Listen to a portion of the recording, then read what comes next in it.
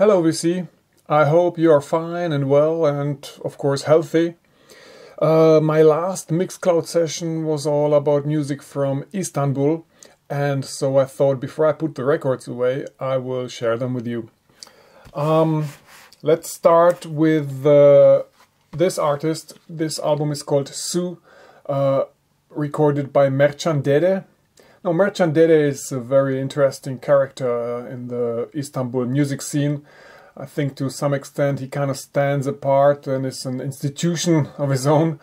What he does is combining rather traditional dervish dances and melodies, so rather old religious chants and melodies, with rather modern ingredients like ambient, but also hip-hop, trip-hop, certainly a slightly corny touch of new age music maybe. But overall I would regard this kind of a fourth world album to some extent. So this is pretty interesting, kind of a spheric music obviously, but at the same time not entirely dedicated to a particular direction or style, so it's quite eclectic in some moments. So if you have a yen for Middle Eastern harmonies and combined with the rather electronic music, this might be the perfect album for you. So this is Mercan Dede and the album is called Su. So very different is the next band called Ayyuka. This is their album Kiracı, Odaları, which came out 2014, and this is a damn cool Anatolian surf rock.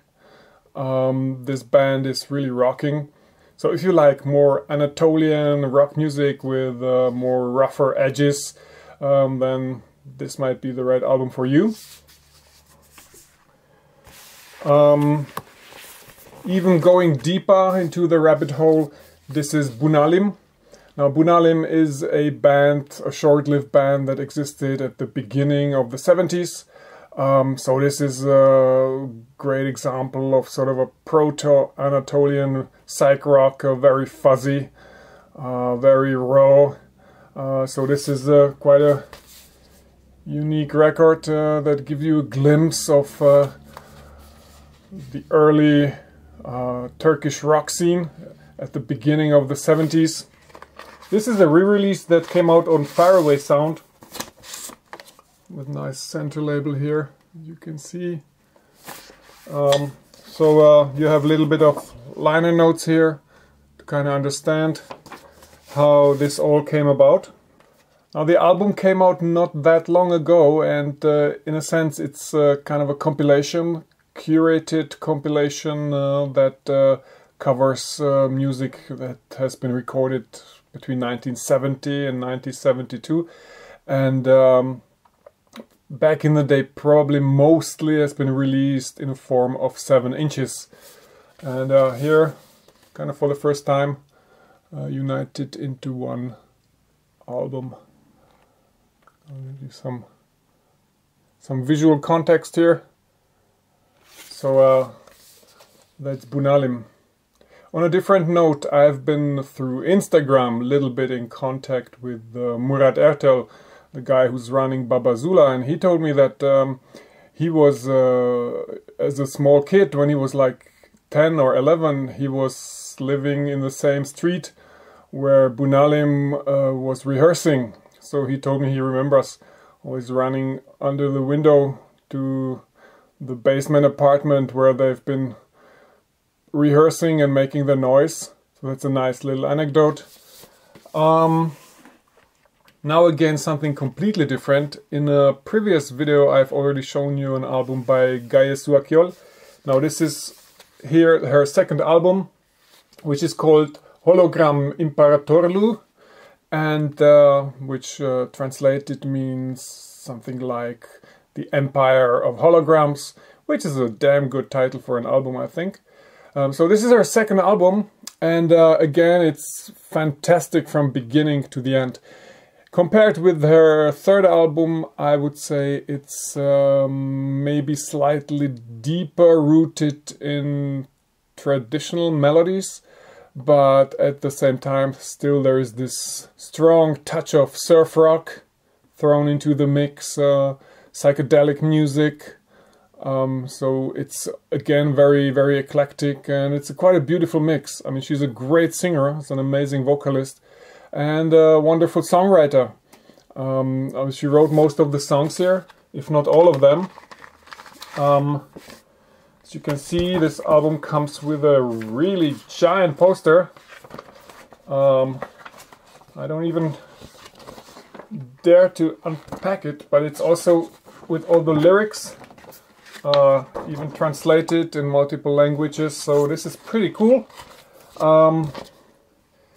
And yeah, this came out on Glitterbeat, which is a German label, so I can really recommend this album. This is some amazing Turkish space rock, one of the greatest contemporary artists in Istanbul right now. Gaye Akyol, Hologram İmparatorluğu.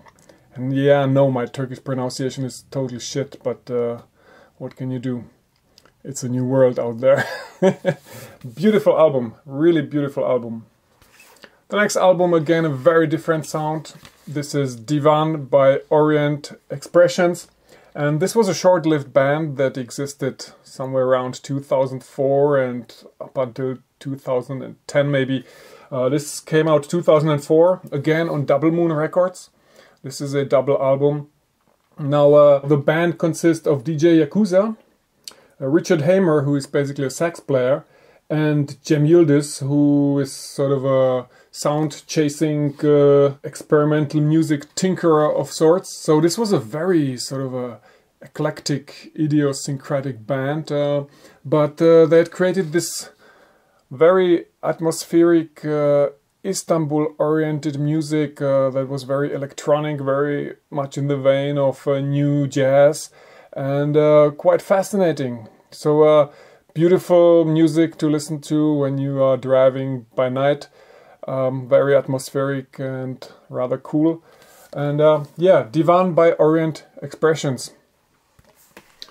I remember in a previous video that I've already shown you this album here. This is Yağar by Derya Yıldırım and the Grup Şimşek. Pretty good album. I've listened to it quite a lot in the last 2 months. But what I probably have not shown you is Kaldı, which came before that and is a EP.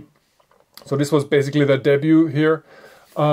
And there are 4 tracks on this short record, so each side is like 15 minutes, I think. So an EP. And yeah, again, very wonderful album. It's a bit of a mixture between sort of Turkish folk rock and with a strong sort of 60s vibe to it, with great sort of Hammond organ playing. This is a very moody and very seductive music. Obviously, Derya Yıldırım is the leader.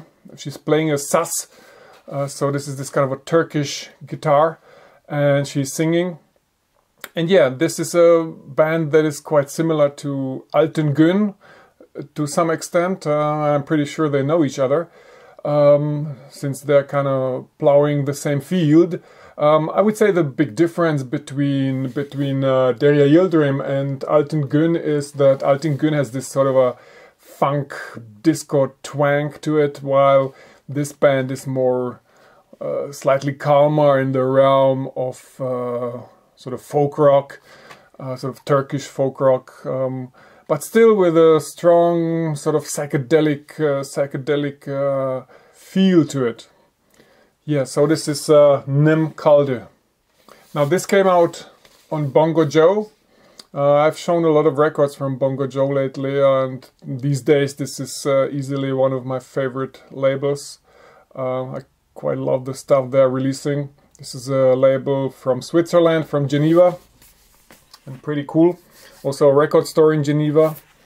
Now this one is quite an interesting thing. This is called Crossing the Bridge, Istanbul, Hatirasi, the sound of Istanbul. This is a compilation and a soundtrack and a experiment of sorts, all in one double album. Now there's a story behind this, because this came out as the official soundtrack, by the way, released on Double Moon again. But I think there is another pressing also that came out in Germany.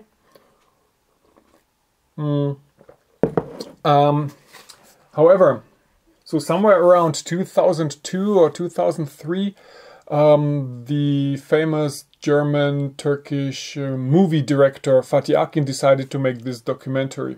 A documentary about music in Istanbul.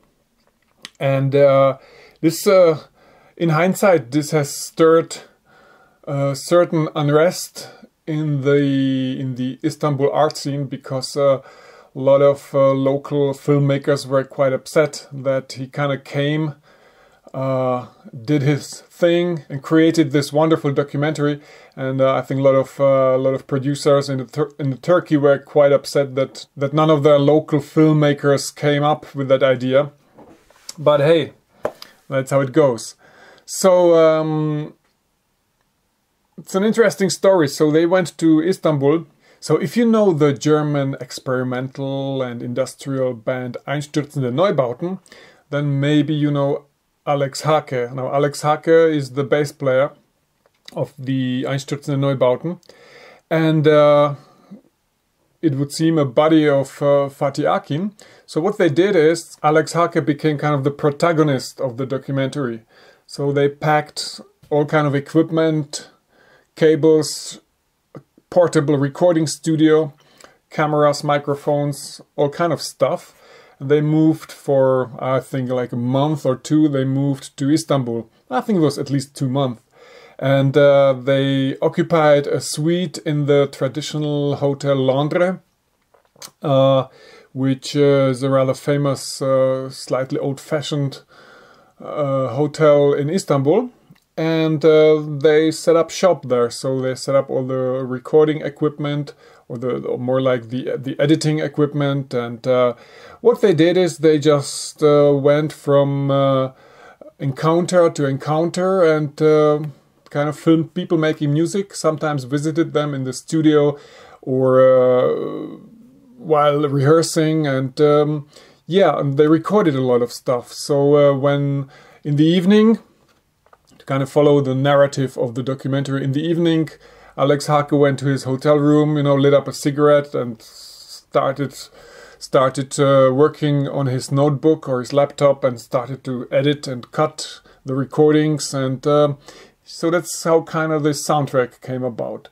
Now, it's not entirely just field recording music. Some of it are original tracks from original studio tracks, licensed from the band in question. But I think more than half of this double album is quite unique and happens to exist only on this record. Yeah, it's a lot of quite interesting stuff here. It's quite a wonderful record to have. For example, there's a pretty cool song by Orhan Gencebay, who is a very famous Turkish musician, singer, and actor, particularly from the 70s, and who actually never really let anybody record himself playing something live in the studio before. So this was like for the first time that they talked him into it. So you see him playing live in the documentary with his band, and the song that he's playing is also on the album here. So there are a lot of kind of unique little gems here. The album has one disadvantage, but that's not a big one. The order of the tracks here is completely wrong, but completely wrong. And you can look it up on Discogs, and then there is an explanation how the correct order should be, but it's still a bit wrong. So it kind of took me 20 minutes to figure it all out and to create a correct track list for this album. So if you ever should get this record, do not hesitate to contact me and I will send you the correct order of tracks to this. So that's Crossing the Bridge, Istanbul, Hatirasi. Basically a original soundtrack to a documentary by Fatih Akin, documentary called Crossing the Bridge, which is a great documentary. If you can find it somewhere, give it a try. It's a beautiful introduction into the world of Turkish music, into the world of contemporary music in Istanbul. And it's a documentary that is heavily featuring one of my favorite Turkish bands, which of course would be Baba ZuLa, band from Istanbul. It's at this point, this is the band from Istanbul. Today they are like this symbol of the music scene in Istanbul. This is an album that came 2 years ago, a double album called XX, as you can read here.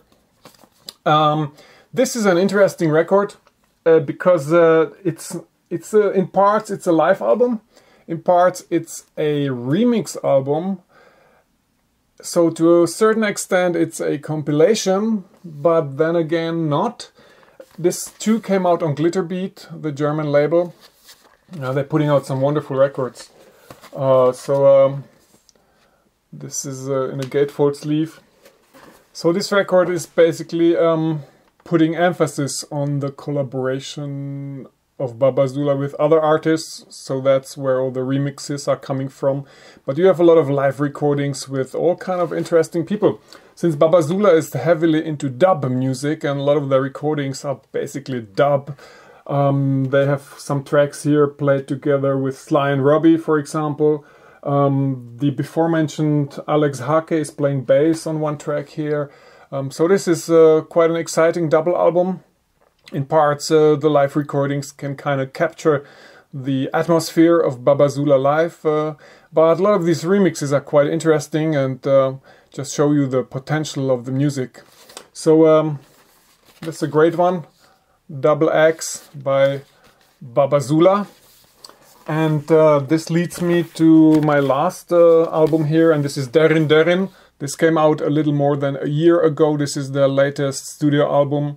And to some degree, probably their best. They are keeping up this interesting mixture of dub music and Anatolian psychedelic rock.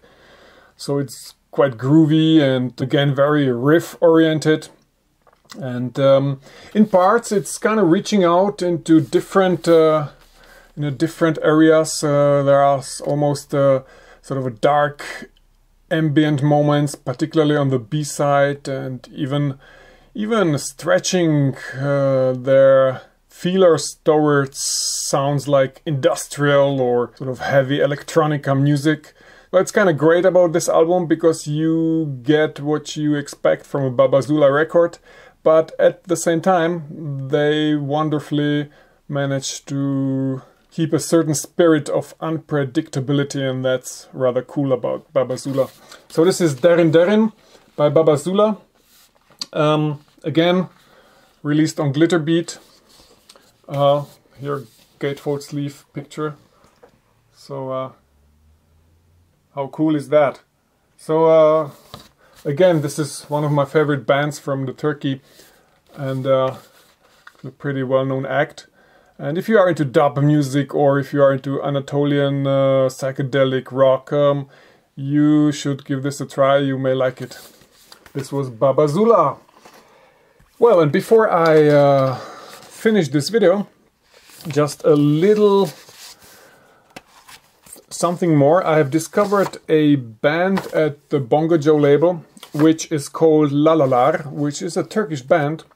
I mean, at this point in time, there seem to be only 2 7-inches released by them. This is one of them. This is the other. And so basically I know only these 4 songs by the band. They're called Lalalar. I will not read the track titles because they're in Turkish and pretty complicated. But this is a pretty cool sound. I must tell you. They are a psych rock band, but they have this almost new wave type of sound. In parts it's very dark. The singer is excellent, a great singer. I don't know anything about this band, but I just discovered these two 7-inches, so I just ordered them from Bongo Joe. And when I played these two 7-inches, I thought like, wow, this is quite incredible. So I don't know, you can look it up on Bandcamp probably. Again, the name of the band is Lalalar, and you can tell me what you think. So this is something I've discovered lately. This is quite an amazing band, which was completely new to me, and hopefully there will be a whole album with their music, ideally on Bongo Joe. So that was my little excursion into the world of music in the city of Istanbul, and I hope you thought this is somewhat interesting and worth your time, and stay safe and see you next time. Bye bye.